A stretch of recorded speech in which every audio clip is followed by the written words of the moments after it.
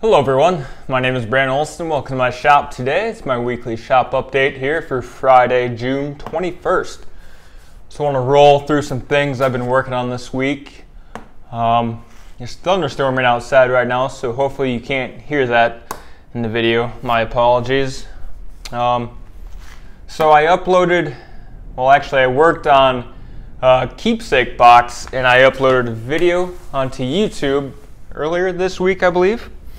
And it is made from quarter sawn sycamore for the exterior here. It's got a veneered leopard wood panel and a veneered sapele bottom panel here, and I went ahead and branded my logo on the bottom. It's got mitered keys here. Those are mahogany and Brusso 103 stop hinges. They keep your lid open that far. They don't, some hinges will allow your lid to fall all the way back. These keep them open. It's really nice. Got a nice little recessed little finger pull here. Closes real nice. Pretty happy with that. Like I said, there's a video on YouTube of how I made that.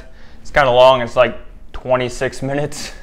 It's my first video I ever made, so yeah, I edited it down from like 50 minutes, so 26 isn't so bad, I would say. I do have plans for that keepsake box. I put a link in the YouTube description, but if you guys are having problems viewing that, let me know. I do have a PDF here. Not sure how to make the PDFs uploadable for everybody, but I'm sure I can figure it out, or somebody can tell me how to do it. Just straightforward plans here. Got the cover page, dimensions for the front and back, the side dimensions, some of the joinery, which is pretty much just the grooves for the panels here. What else we got? We got the top and bottom panels, and some detailed summary to help you along the way there. So you can find those on, I'll link it up in the description to this build, and I have the plans in the description for that. Alright, something else. What else we got going on here? Cutting boards, charcuterie boards. So I had some scrap cherry laying around, and I thought they would make some beautiful charcuterie boards. Oops, it's upside down. So these are cherry. This one has some bark inclusion, which is really neat. It's got some on the bottom side here too. I finished it off with a mixture of beeswax and mineral oil that I made myself, and they are buttery smooth, which is real nice. So I've got these for sale on my website if you guys want to check those out. On my Facebook website. So there's that, and some cutting boards I also made. These are from hard maple.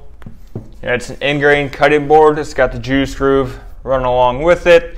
Again, finished with the same mineral oil beeswax finish I made myself. And these are also for sale on my Facebook page. And I'm also giving a free sample of my board butter, the mixture I finished it with. So you get a small free sample of that with the purchase of these. Rough dimensions, I can't remember. It's listed on my website, but I think it's about 15 by 10 and pretty close to 1 3/4, 2 inches thick here. Pretty heavy duty cutting boards. I'm really happy with the way these turned out. So again, you can find those on my Facebook page, along with that charcuterie board and the keepsake box here. And I think I uploaded a video earlier this week on the cutting boards and how I made those. You can go check those out. I'll put a link in the description for those. I did not shoot a video on the charcuterie boards because those are pretty straightforward. Also, I did some cleanup on my parallel clamps. They had a lot of glue caked on them, so it was kind of getting hard to move the handle. So I thought it was time to go ahead and clean those up, make them actually usable and not frustrating to use. I shot a really quick video on that and how I did that. I haven't posted that yet. I'll get that up soon, hopefully soon. Also, I've been working on a new project here. It's called John Hall's Frame, and Mark Spagnolo did a article on this.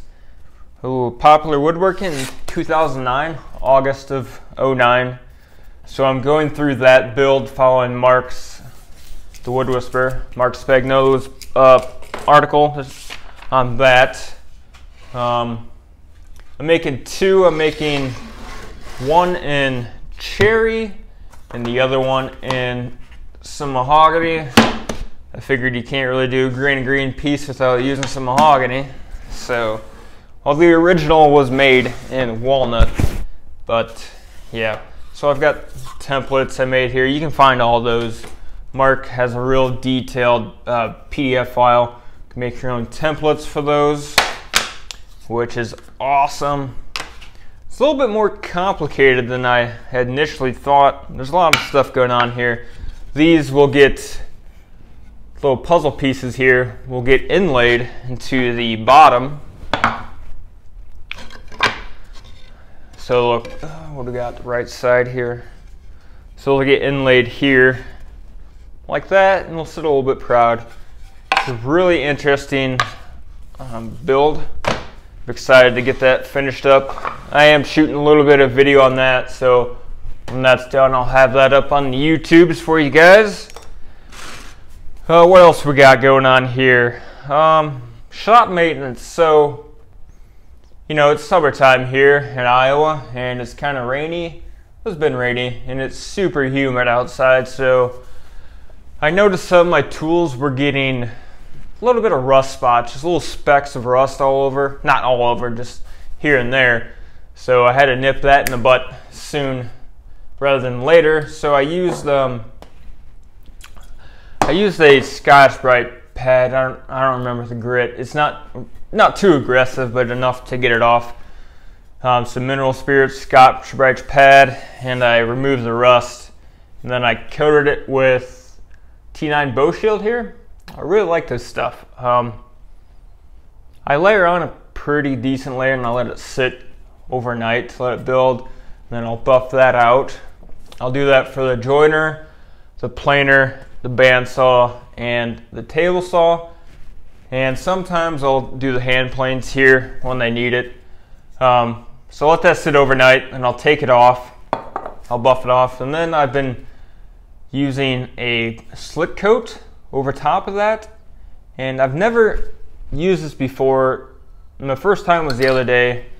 And I'm not sure what I think about it. It says it reduces friction.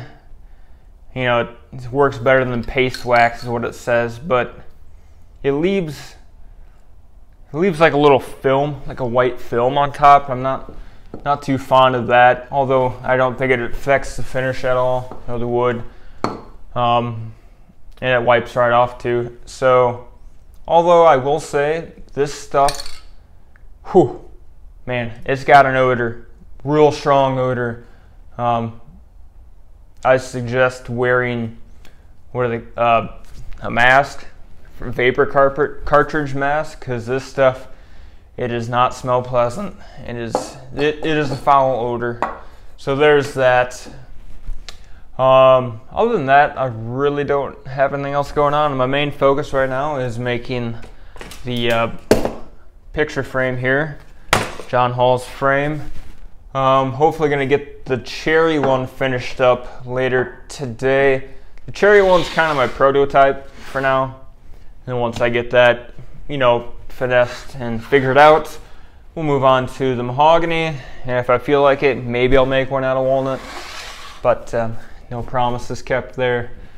So yeah, I think that concludes it for this week. I want to thank you guys for watching as always, and I will catch you guys on the next one. Take care.